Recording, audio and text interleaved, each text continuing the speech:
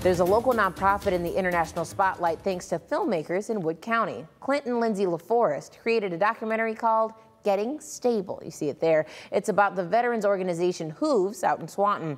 The husband and wife duo submitted their film to a festival in Germany and, get this, walked away with first place.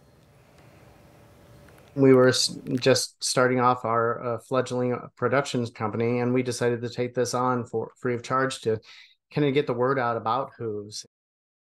If you'd like some more details on this documentary, or maybe even kind of want to see the trailer in itself, follow their film company on the website. It's One Stoplight Productions.